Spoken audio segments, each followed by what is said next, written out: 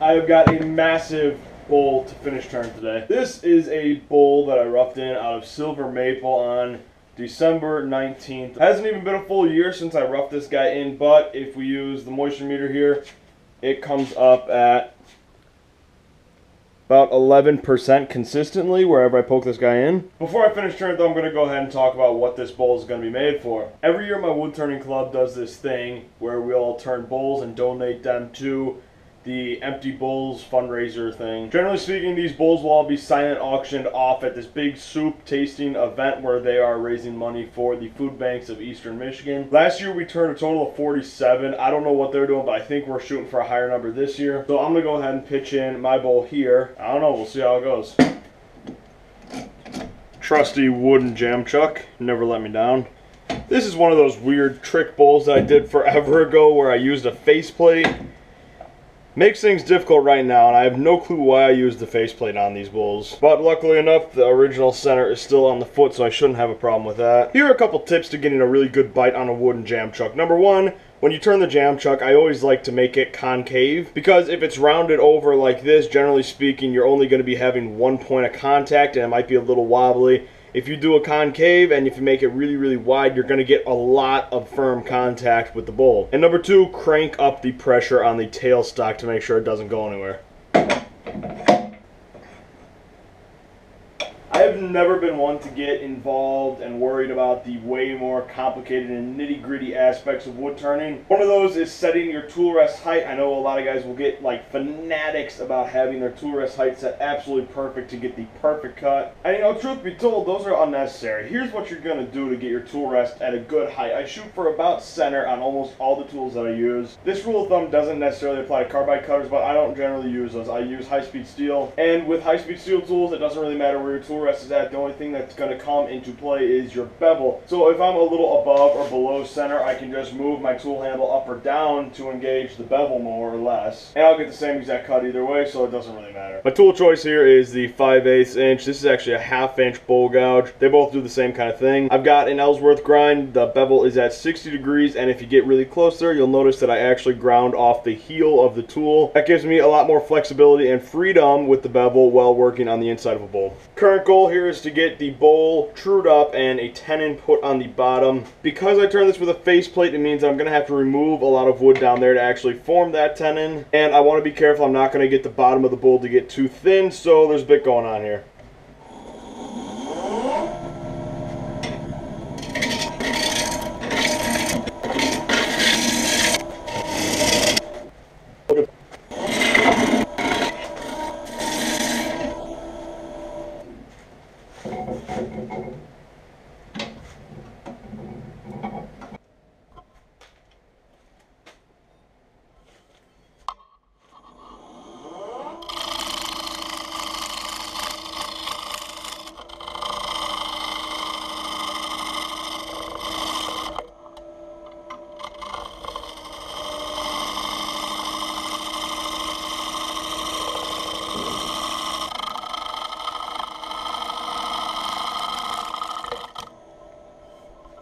Okay, I think this bowl is either a little too big for this jam chuck, but it keeps on throwing itself out around. The tenon is running pretty true. I don't know what's going on up here. So plan B is just to shape the tenon, flip it around so I can hold it in my chuck, and then while it's more secure on the lathe, shape the outside.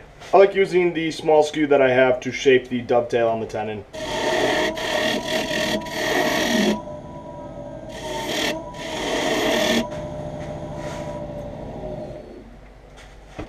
Go ahead and take this out, take out the wooden jam chuck, and put the bowl in the chuck. I wonder how many people out there are just sitting here looking at the gap between my chuck jaws and getting in a rage about how that's never going to stay on the lathe and how that's never going to work. Well, I've used tenons way bigger than this one with these chuck jaws before, and nothing has ever happened. But I do want to make sure that this is on there nice and tight. Now I'll do something like that.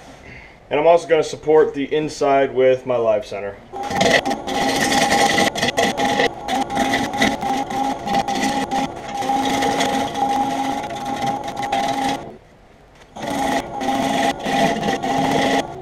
For sanding, I have the El Cheapo Harbor Freight close quarters drill, which held up surprisingly well over this past year. 2-inch sanding pad on a Rolock with a Velcro hook and loop paper. 80, 150, 223, 2400, 600.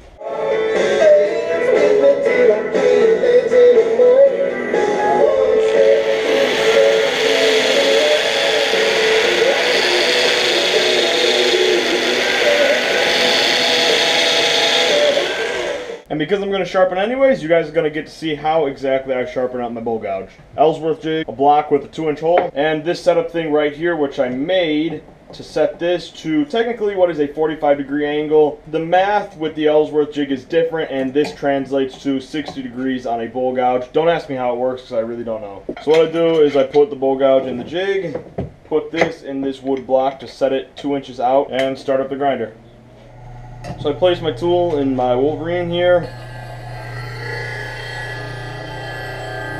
and a very, very light touch.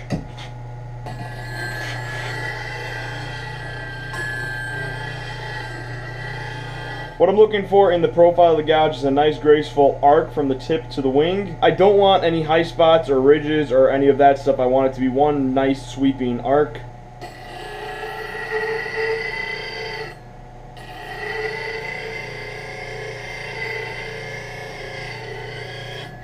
And I got a really crude way of taking that heel off, and it's something like this.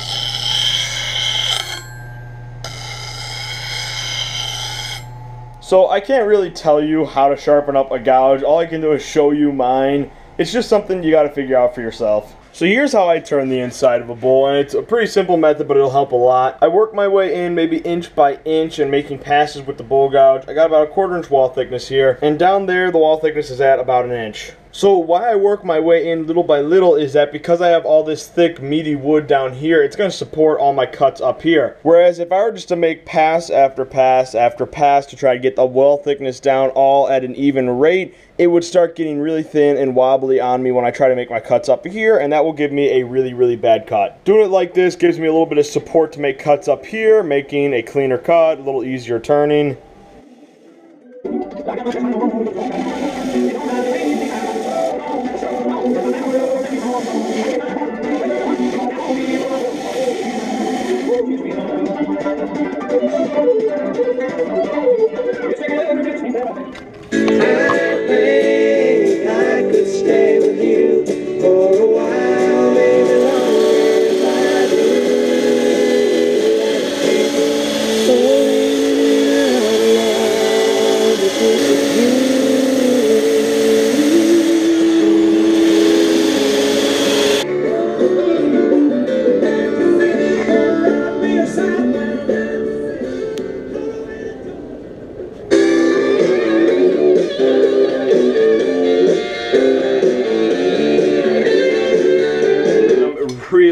Really happy with this right now.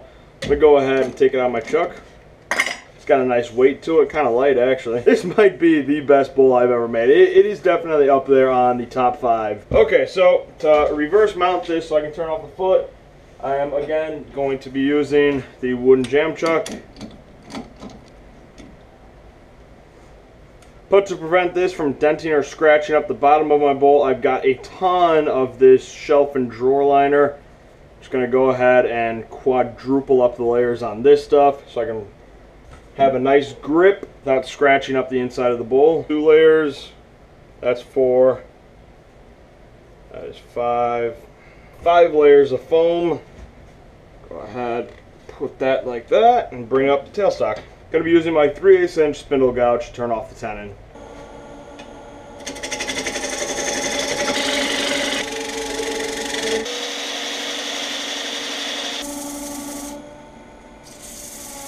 You notice I'm supporting the bowl as it turns with my hand, just make sure it doesn't fly off. So what I do is just quick snap, and I use the power sander to take down the nub.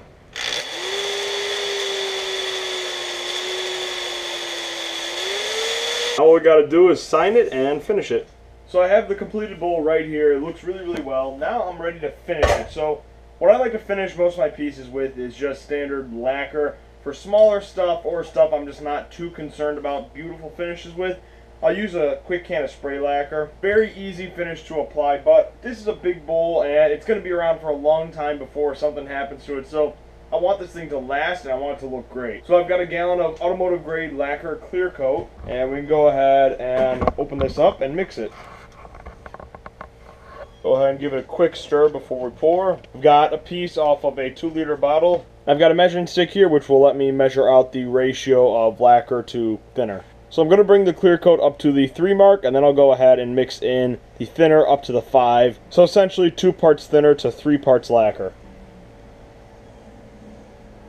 Right here is just standard lacquer thinner, and I'll bring that up to the 5. And we'll go ahead and mix that up.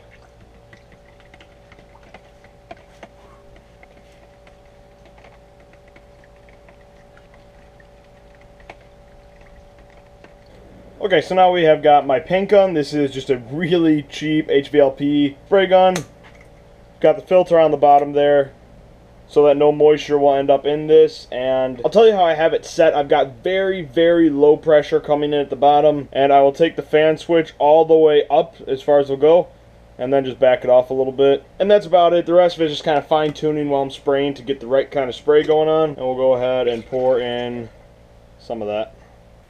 To set the pressure, I just turned it on, and as you can see, it's way too much pressure, so I'll back it off. Something about there. So here's the secret right here. Get a coffee can, put the bowl upside down on top of the coffee can. Possibly the most important step in a good finish is the tack rag. Just give it a light skim. Not much of a pattern to how I spray a bowl. I guess I would start from the bottom and sort of work my way up in a stripe. What I would say that I know for sure what I'm paying attention to when I'm spraying a film finish is just that. I'm looking at the film, I'm looking at the texture, and I don't want it to be blotchy. I don't want it to be runny. I want to spray at very light pressure, but I want to get really close into the work, because the farther away your finish is going to vaporize from the paint gun, the farther the vapor is going to spread, so it's going to get a very big cloud of finish, and that's kind of what's going to get a little bit of dry spray, but it does affect it a lot. So if you get in closer, you're going to get a nice even stripe of finish, and you're going to get a nice film. So here we go.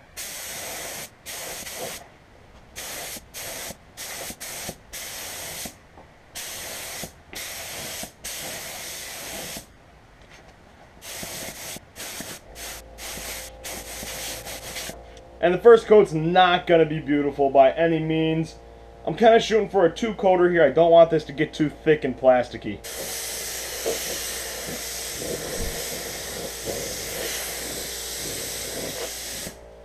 Okay.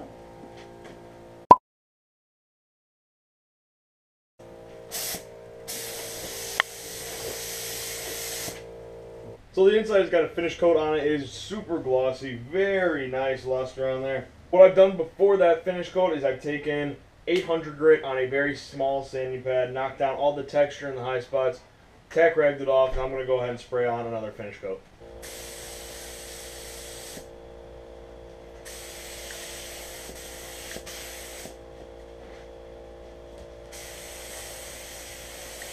So that is it. I do not have the bowl to show you guys right now because it's already been given to the guy who's running the silent auction to raise money for the food bank of Eastern Michigan. But I will put up some photos of the finished product. It came out really, really well. Really happy with this. This is one of the larger bowls that I've turned, and I think it came out really, really nicely. So if you thought it came out nice, I'd love to hear what you guys think about it in the comment section down below. Give this video a thumbs up, subscribe, and check back in for my next video, and I will see you all then. Take care.